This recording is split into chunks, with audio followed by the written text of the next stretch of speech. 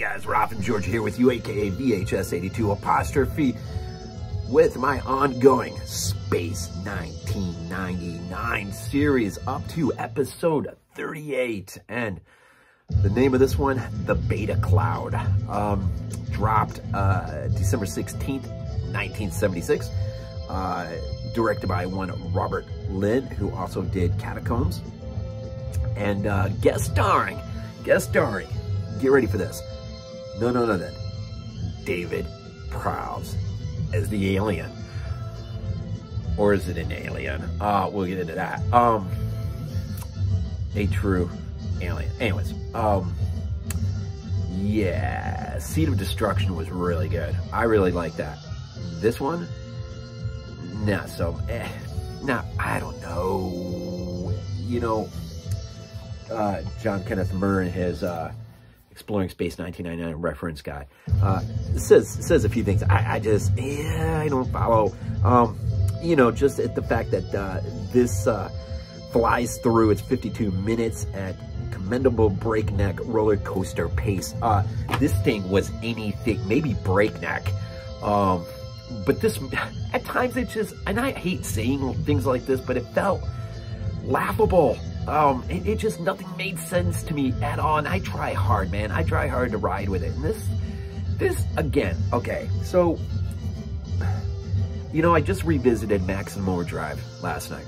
And, you know, you get that weird green cloud, the vapor trail of the comet that the Earth is stuck in for, what, 8 days or something? And then, oh, havoc ensues, man. Machines light up and it's war against humanity. Anything living, probably. I was thinking last night how much more they really could have done with that movie.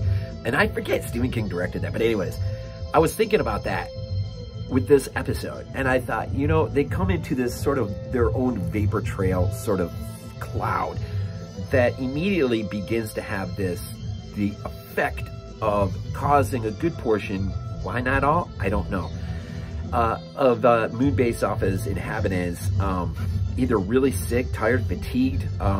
Actually, they kind of reminded me, well, I was gonna,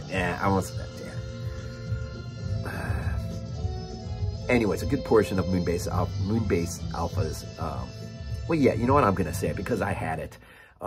But, you know, it did remind me of the effects of COVID, just the extreme fatigue, the nature of just not being able to do anything, bedridden. And so a good portion of including Koenig, which is really weird that there's a few episodes this year where Koenig really does take a backseat. And it's a curious thought that Muir actually says in his comment on this. He wonders if they weren't planning on some kind of coup had this gone to a third season and Landau decided to just bail. What were they going to do? That's interesting. But so as the effect of the cloud, now they send an Eagle, I think Eagle 6, up to check it out. It never comes back. Days later, it finally comes back. Now, when it does come back, it's mysterious because there's no contact, there's no life forms on it, which should have been actually the first major clue at the beginning. I didn't even think about it till just now. It should have been the first major clue that there was something up with this so-called organism on it. So, in its very creepy way, it does land. And so what terror lurks inside? Looks like an alien that could have been in any one of the older Star Trek episodes. One alien, sort of a lizard monster thing, gets out and just starts unleashing destruction in an attempt on behalf of the cloud. And this whole relationship thing just never explained. The idea here, whoever is the cloud, whatever life entity this is, like too many others, they want the life support system of Moonbase Alpha. Why? I'm not sure, because we're in the outer rim of space. Alien civilization should not be working on the same compatibility as humans, and it just seems like way too many aliens out there need our type of life support system. It's the same when you go onto a foreign planet and you see numerical, you know, 1s, 2s, 3s, 4s. Why are they using our number system? It sort of really doesn't make sense. But the mission on this thing is to render Moonbase Alpha helpless so that it can achieve without much of a fight the life support system. And so it is a war of a few against this this creature, which, for all apparent, shows no life at all. Now, it's alive and everything, right? But Maya, we learn going in, Maya cannot turn into it. Now, this really is, the three standouts in this episode is probably Tony and Maya, and then Sandra. Sandra will, you know, she will get moved out of her regular place and be more front and center in this particular episode, and Helena. And as they engage, Tony engages and tries to do everything. You know, they're trying to, they unleash everything known to them, and nothing is stopping this creature from tearing this place up, looking for the life support. Now, if you're intelligent enough to render half the population helpless, if you're intelligent enough to do a lot of these things, but you don't know where the life support system is automatically, I don't know. There's a lot of things in here that just don't stack up. Now, Freiberger cares more than anything. He cares about action. It's a good pace. There's action sequences, and this is really more of an American model than it is the British model anymore, at least in terms of year one, right? Gone are the days of Victor Bergman and the philosophy rants and just the good, slow, methodical, not meandering. That's another word I was thinking. But those days are gone. Now we're into just a straight up, in Americanized sort of action romp. And this one, I don't know. I was thinking, I do love the idea that something of yours could come back from somewhere and it just unleashes. Like, I was just thinking, Nightmare City from 1980. What is it? That plane lands, and the infected, once they come out, it just unleashes the plague. Or you think about a zombie, the boat coming in, or contamination. Anything where a vehicle of some sort is holding a plague of some sort, and once it arrives and is opened up.